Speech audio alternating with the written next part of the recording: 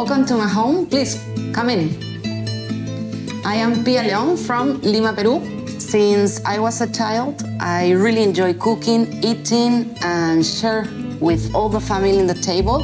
And I think this is the most important reason I become a chef. After I finished school, I started working in many restaurants in Lima, Peru, and one of them was Central's Kitchen. I have been in Central almost 12 years, and 3 years ago, I decided to open a new place where I can express my own ideas and my voice. This is Koi, my restaurant. Let's meet the team. My team for me is everything. They are like my family. I think we are growing, learning together, and of course, we share the same feeling and love for what we are doing. For me, being a chef means fulfilling my mission in life. I don't think I could be anything else with the same conviction.